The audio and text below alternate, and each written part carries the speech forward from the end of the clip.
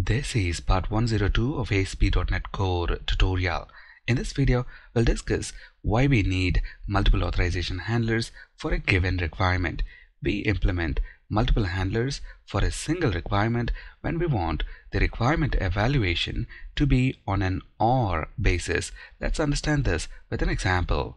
A requirement can have one or more handlers. Our requirement is manage admin roles and claims requirement. We already implemented a class that represents this requirement in our previous video in this series. Now, if we take a look at the security folder, notice our requirement class is right here, manage admin roles and claims requirement, and the class implements the built-in authorization requirement interface. And we already have a handler that handles this requirement, and that handler is present in this file. Can edit only other admin roles and claims handler. And for this handler to successfully evaluate this requirement, this condition right here must be met. So the logged in user must be in the admin role and has claim type, edit role, and the logged in user ID must not be equal to the ID of the admin user being edited. Now we need another handler. This handler checks a different condition to evaluate this requirement. So for a logged in user to manage admin roles and claims, either this condition must be met or this condition. There is an OR relationship. So we create a second handler. So if either this handler or this handler successfully evaluates the requirement, we want the policy to succeed and allow access. So let's implement this second handler now. To the security folder, let's add a new class file. I'm going to name this super admin handler. Now if you're wondering why we named it that way, well, that's because the second handler is going to check if the logged in user is in the super admin role to evaluate this requirement and allow access. So let's click add to add this file.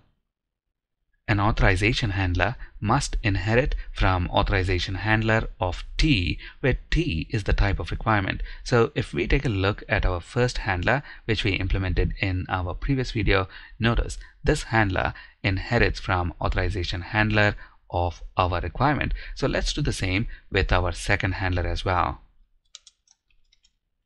Bring in the required namespace and then provide implementation for handle requirement async method. Notice when I type override and space, we see all the methods that we can override. We want to override handle requirement async method. The implementation of this handler is pretty straightforward. All we need to check is if the logged in user is in the super admin role. So for that, we're going to make use of this incoming authorization handler context parameter. So if context dot user dot is in role, and the role that we want to check for is super admin.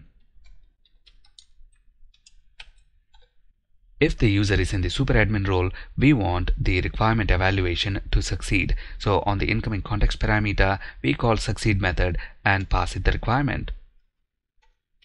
Finally, let's return task.completed task.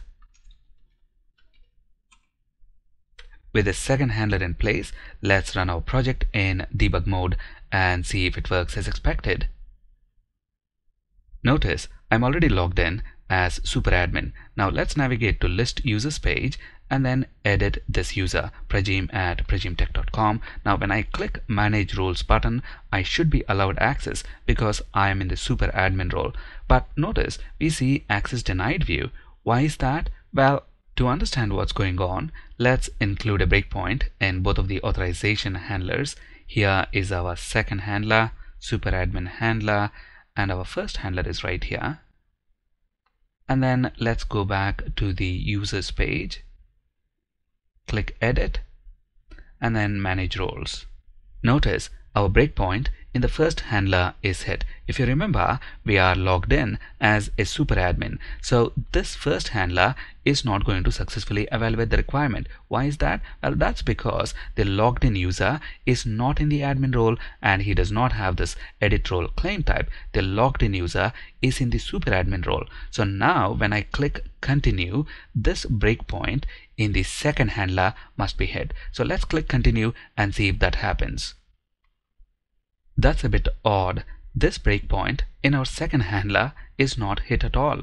Why is that? Well, we'll get back to that in just a bit. But before that, let's understand why we are seeing this access denied view. Well, that's because at the moment, this is the only handler that got executed, and the logged in user is not in the admin role and he does not have edit role claim type. So this requirement is not evaluated successfully. Hence, the policy is not fulfilled and we are not allowed access.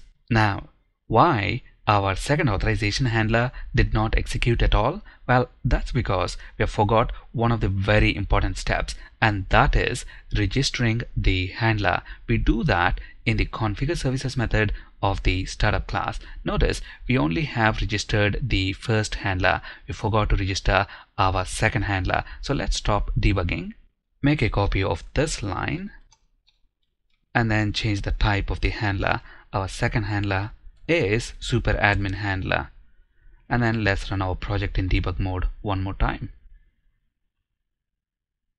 We are still logged in as super admin. Now let's navigate to list users page, click edit and manage roles. Our breakpoint in the first handler is hit. Let's continue the execution. The breakpoint in our second handler is also hit. Now let's step through the code. Notice it comes inside the if block because the logged in user is in the super admin role and the requirement is successfully evaluated. So the policy is fulfilled. At this point, if we continue the execution, we should be allowed access. There we go. Now let's go back to the list users page. If we log in with this username prajim@prajimtech.com, we should still be allowed access because this user is in the admin role and he also has edit role claim type with a value of true. So this first handler will evaluate the requirement successfully. Let's go back to the list users page. If we log in with this username test@prajimtech.com, we should not be allowed access because this user is not either in the admin role or super admin role. So none of these handlers will be able to successfully evaluate the requirement. So let's log out and log back in with test@prajimtech.com.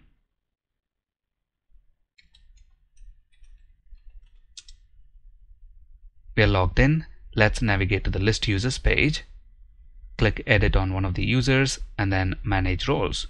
Notice, as expected, we are denied access. That's it in this video. Thank you for listening.